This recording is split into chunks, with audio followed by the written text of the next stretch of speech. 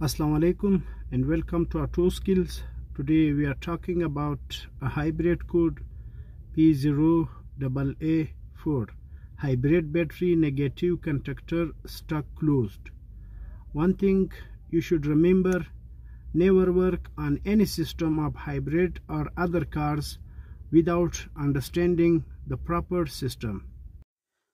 The hybrid system main relays connect and disconnect the high voltage power supply circuit in accordance with requests from the HV control ECU. To ensure a reliable operation, they consist of total 3 relays, one per the negative side and 2 per the positive side.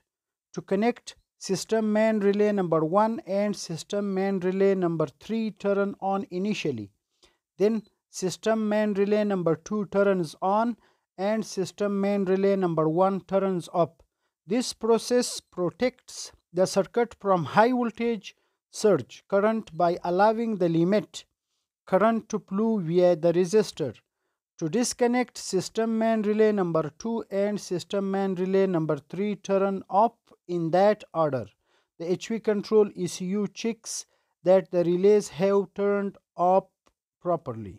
The HV control ECU monitors the proper operation of system main relays, contactor 1, contactor 2 and contactor 3 to check for a malfunction.